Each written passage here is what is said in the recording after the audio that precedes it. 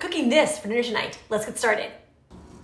Start off by seasoning your cod with salt and pepper.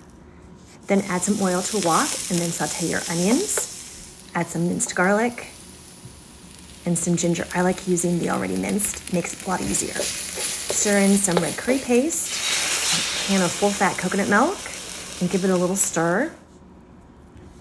Then gently add the cod and cook for about 7 minutes. Garnish with some fresh parsley and serve over rice for a really quick and easy and super delicious weeknight dinner.